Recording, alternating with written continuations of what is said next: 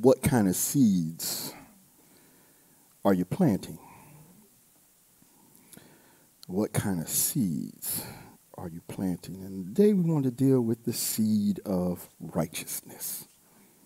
If you have your Bibles, if you turn to Hosea, the 10th chapter. And I'll give you a minute if you have your Bible. I know you don't normally turn to Hosea, especially not the 10th chapter. So I'll give you a minute. If you have your electronic device, you can just punch it right on in there. It's good to go. I'm going to read the 12th and the 13th verse of Hosea, the 10th chapter. Hosea, the 10th chapter. What kind of seeds are you sowing? Last week we talked about the seed of peace. And today the seed of righteousness.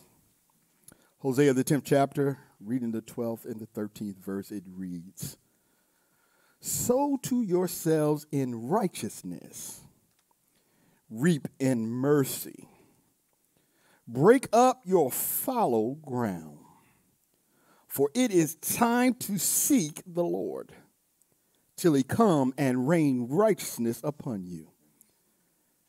Ye have plowed wickedness, ye have reaped iniquity, ye have eaten the fruit of lies, because thou didst trust in thy way, in the multitude of thy mighty men." I read Hosea, the 10th chapter, the 12th and the 13th verse. What kind of seeds are you planting? Are they seeds of righteousness? Oh God, I thank you for this day. I thank you for this time, oh God. I thank you for your goodness, your mercy, and your grace. I ask right now, God, that you hide your unfit servant behind the cross, that it be all of thee and none of me. Breathe on us, that we will not just be hearers of your word, but be doers of it. That will go out into a lost and dying world and tell them that Jesus lives. God, I thank you for what you're about to do, oh God. And Lord, if there's one under the sound of my voice, outside or in the building, if there's one that don't know you, that has not made that decision to make Jesus their choice, that this will be the moment and the time that they make the greatest decision that they'll ever make in their life. They'll make Jesus their choice. Oh God, I ask you, have your way, oh God. Have your way. And we're going to be careful to give you the praise, the honor, and the glory for what you have done, for what you're doing right now. And yes, we still have great expectation for the future. In Jesus' name I pray. Amen, amen, and amen. Here we find in the book of Hosea, we are very familiar with the first 3 chapters of it as it opens up with the storyline of Hosea and Gomer, a woman that basically sells herself, and Hosea goes and gets her again. The analogy then is also in the parallels between the Lord God and his people Israel. And so we're very familiar with the first 3 chapters of the book of Hosea. But chapters 4 through 14 is really a sermon that Hosea continues to preach to the people of Israel, that they need to turn from their wicked ways and seek God. And here we find in chapter 10, if you let me for just a moment go through verse 13 and then back up to 12. We see here we have the breakdown of relationships and corruption of all values. Ye have plowed wickedness. Ye have reaped iniquity. Again, injustice and treachery. He's labeling and telling it. It sounds like something we may be experiencing today in our very own society.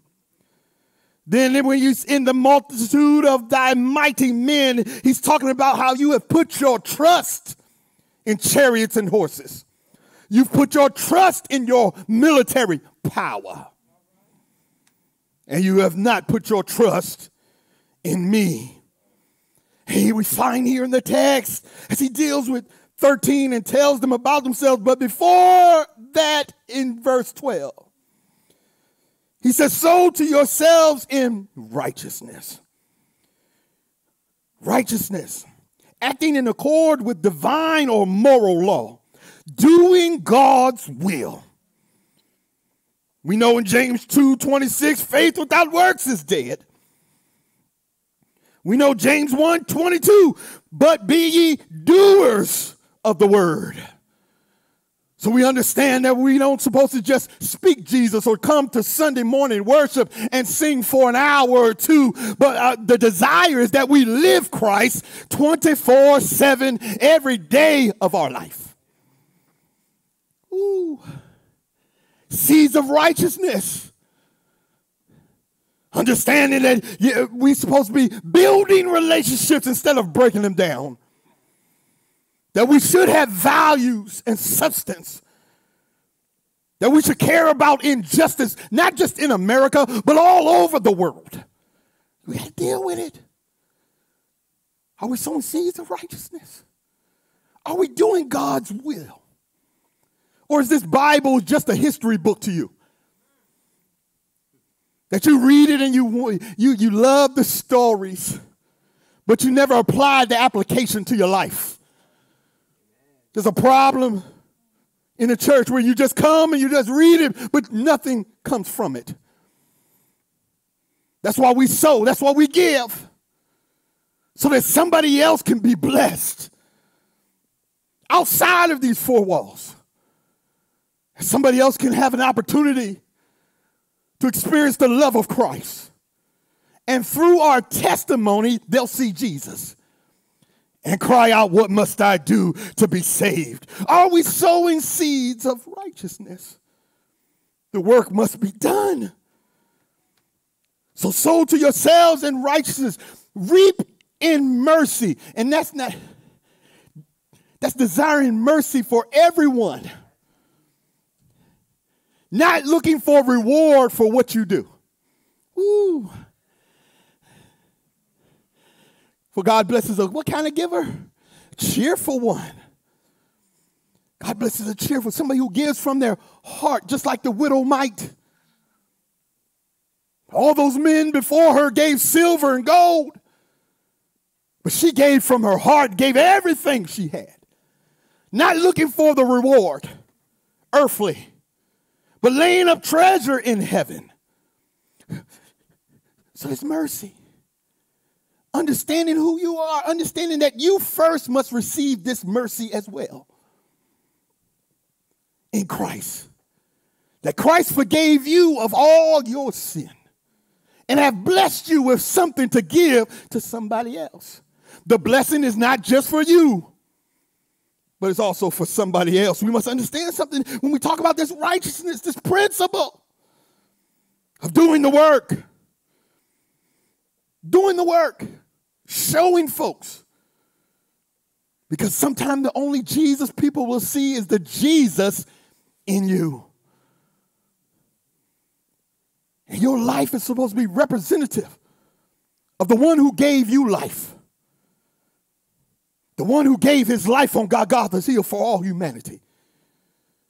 That's what they should see in your time, your talent, and your treasure. It's hard to see so many folks, and let me call them church folk, come out of the church on Sunday morning worse than they were when they went in it. Attitude has not changed. Go back to their homes and cause the same chaos.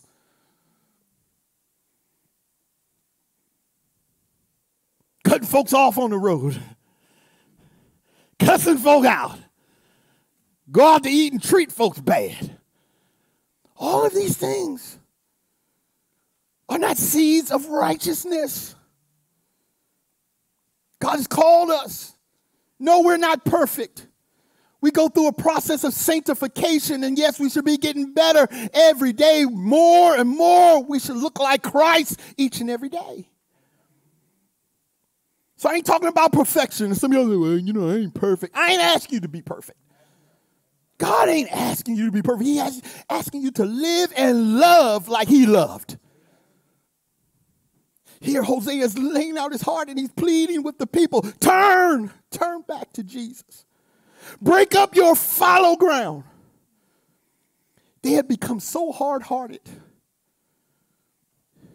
They no longer could feel, and no longer the word of God could penetrate their heart and their life.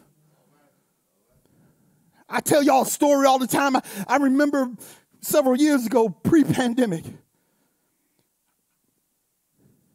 as the moderator of the Chick-Hominy Baptist Association, I had visited, I don't know how many churches. I visited so many churches during the revival season. I said I was going to get to them all. Halfway through, the preacher would preach, and all I heard, wah, wah, wah, wah, wah, wah, wah. I'm being honest. I'm just being honest. I'm sitting there, I'm trying to get it, but I heard so much. I was full. And I couldn't hear no more. How many of you sit in church Sunday after Sunday, listen to sermon after sermon, and never apply a word of the sermon to your everyday life? So basically, all you're doing is listening for cute words and phrases instead of listening for the substance that can change your life and your family's destiny. Because this is a living word. And once it's applied to your life, then it becomes a beacon light to all of those around you that they will see Jesus. See, it's funny, even here at our beloved Brown Grove, I ain't talking about nobody. So if it's you and you've done this in the past, I love you. But after the sermon, I'll go out there and I'll stand and I'll greet folks. They rarely mention the sermon, but they'll mention that I messed up on a name.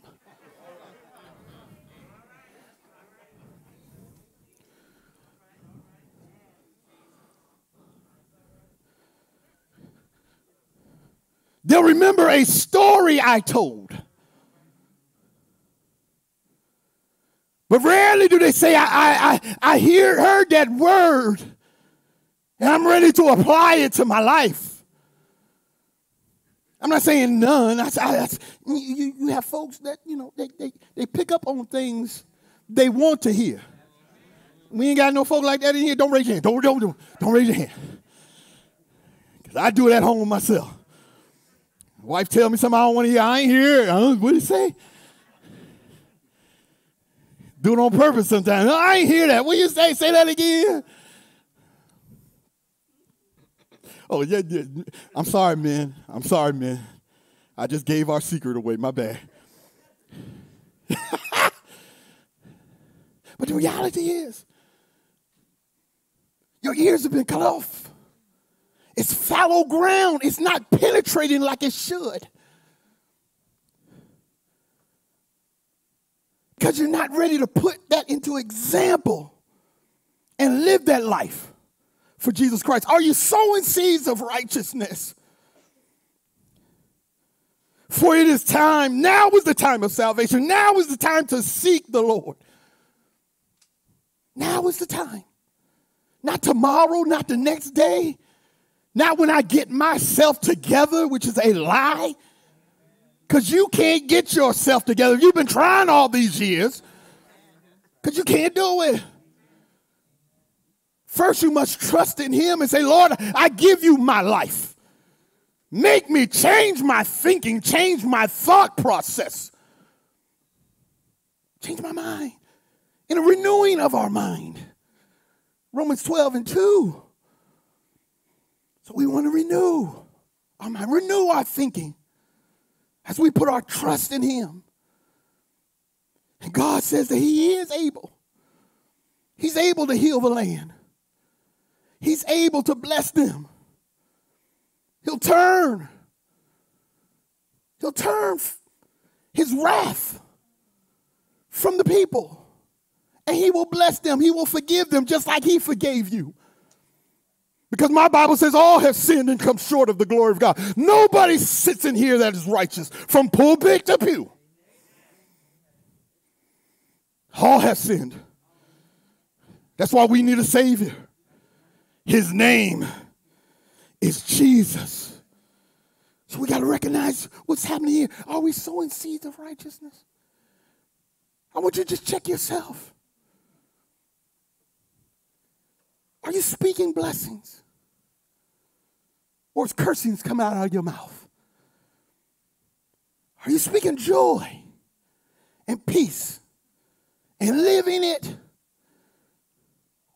Or you're calling for destruction? You're tearing down instead of building up.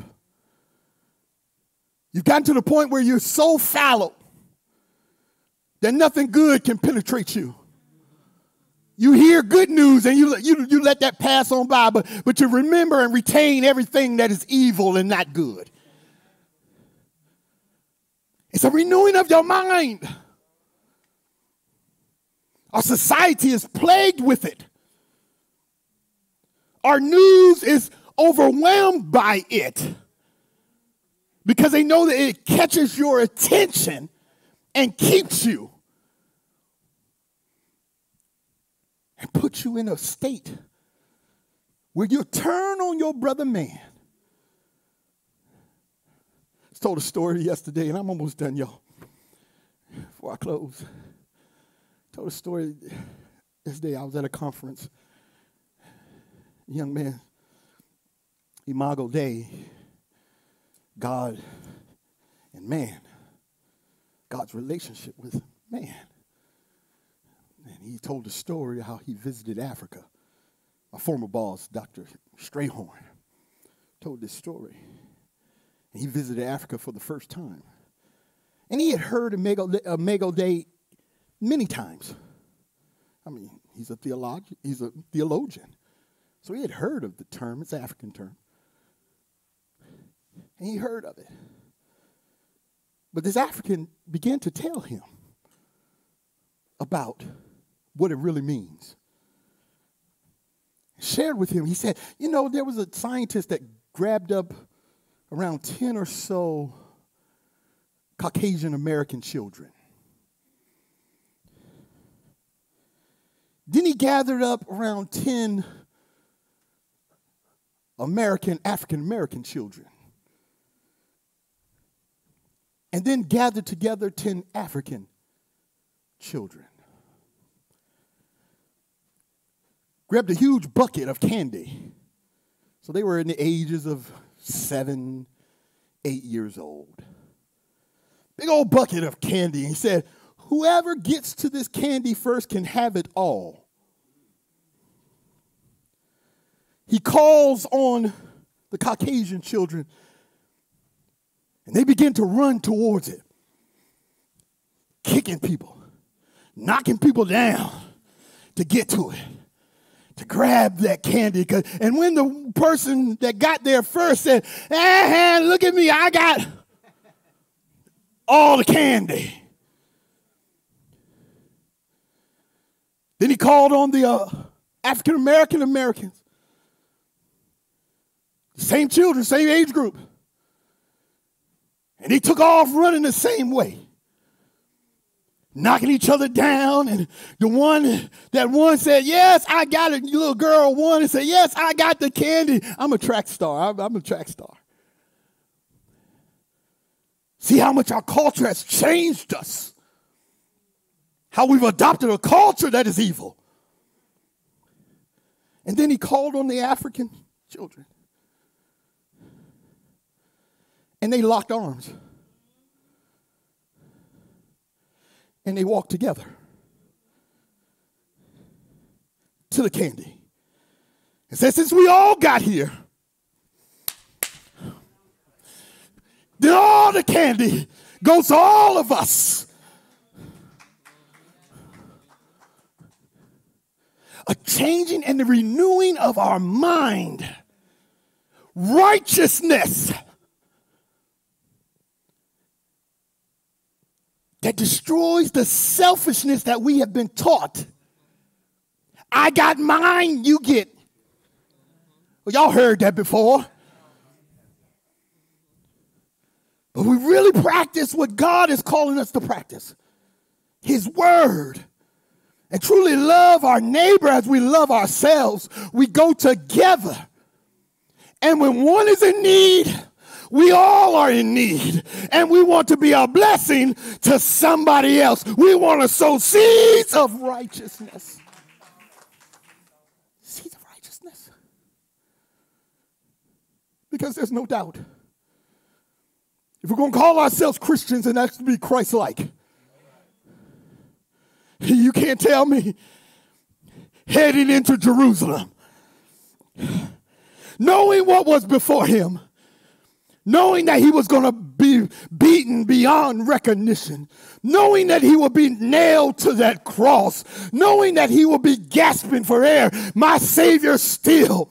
He went forward, continuing to go, being betrayed by those that loved him. He kept on going because guess what? He loved us that much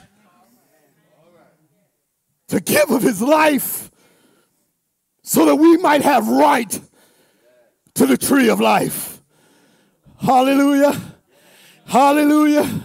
And following his example, then God has called you to give of your best. As God gave of his best so that you can bless somebody else. Sow seeds. Sow seeds of righteousness, of love, peace. Sow seeds so you can be planted. And God says he'll get the increase. He provides the sun. He provides the rain. He provides the things that are in the soul for it to grow. And once he touches it, y'all, just like a little boy's lunch, what little becomes much when it's placed in the master's hands. Come on and give God some praise. We want to sow seeds of righteousness. As you stand to your feet,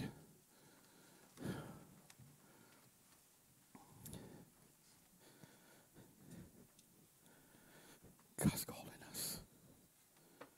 God's calling us individually and collectively. I want to make this clear. I'm closing.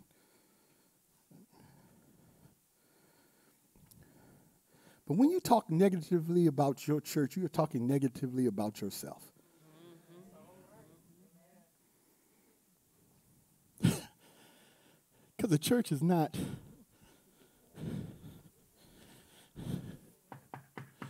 brick and mortar.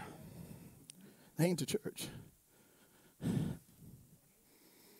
You stand here. Those that sit outside, you are the church. God lives, his spirit lives in you.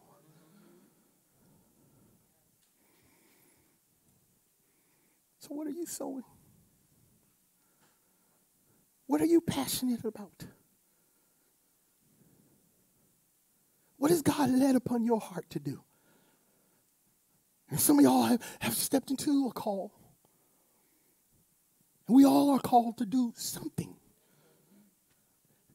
There's no one that's been called just to sit in the pew. There's a purpose for you. Whether it's just praying for somebody. That's a mighty thing.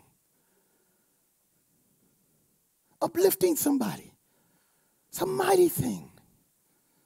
God's calling you. When will you answer? Stop sowing seeds of negativity. Stop sowing seeds of destruction and corruption, breaking up relationships, of injustice, putting your trust in things that you should not put your trust in. When will you sow the fruit of the Spirit? Joy, peace, love, long-suffering, gentleness, meekness. When will you sow those seeds so that God, not you, can get the glory? You're not too old. And to my babies, you're not too young.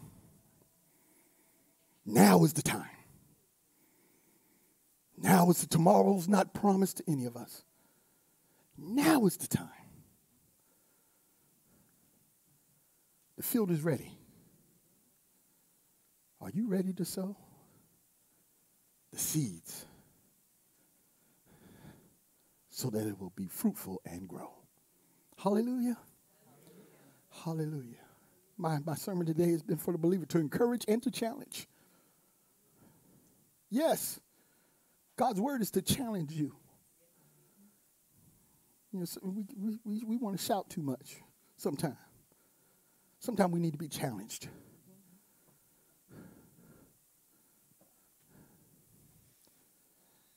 But there may be one here, and I will never take it for granted. And I don't care how long you've been coming to this church or any other church. If you have not made a personal decision to make Jesus your choice, this is your moment. And this is your time. Right now, I'm pleading with you. Because tomorrow is not promised to any of us. There's so many cases where folks were sitting on their porch or just driving in their car, going about their way, and their life was taken for whatever reason. So there's no guarantee that you will make it back here for Resurrection Sunday. Now is the time to make that decision. There's two things that you must do. First, you must recognize your condition, that you're a sinner.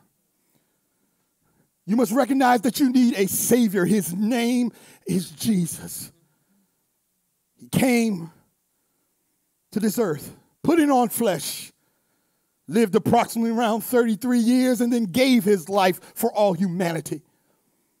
So first, you must recognize you need him. He is the substitute. He took your place. So that's first. If you ask him to forgive your sins, he's faithful and just to forgive you of your sins and cleanse you from all unrighteousness. He will do it if you ask. Secondly, you must believe in the death, the burial, and the resurrection of Jesus Christ. You must believe it. Not with the head knowledge. Well, this sounds good because I'm going to get to heaven. That's all I want. If I can just get through them pearly gates, I'll be all right. It's head knowledge. I'm talking about a heart. And I'm not talking about the blood pump, so don't get it mixed up. I'm talking about the inner man that provokes you to change and gives you a desire to live for Christ forevermore. If you believe his death, his burial, and yes, his resurrection. If you truly believe, my God says he'll come in. He'll be with you forevermore. Now, I'm not promising you rose petals because most of us have stories in our lives right now. Things that we're going through that are tough. That's life itself. That's trials and tribulations that you will face. But I promise you, and God promises us in his word, that you will not go through those things alone. He says that he will be with you. He'll never leave you nor forsake you. He'll carry you through. Get you to the other side. Friend, now is that time. If you have not made that decision, this is your moment. This is your moment. He's knocking at your heart door. Will you let the Savior in? Is there one? This is your moment. I'm pleading with you. I would love to introduce to you my best friend. His name is Jesus. Is there one? It's your moment. It's your time. If you're outside, if you just roll down that window, raise your hand, we'll be out in just a moment to share with you Jesus Christ. Just raise your hand and be acknowledged. This is your moment. Hallelujah. I pray that all are saved. My God, my God. Everybody knows Jesus for themselves. Hallelujah. Hallelujah. Hallelujah. Now go. Sow seeds of righteousness. God, I thank you. I thank you. I thank you, God, for what you have done. Allow that word to penetrate our heart and our life, that we will not be hearers, but be doers of your word. In Jesus' name. In Jesus' name. In Jesus' name. In Jesus' name. I pray. Amen.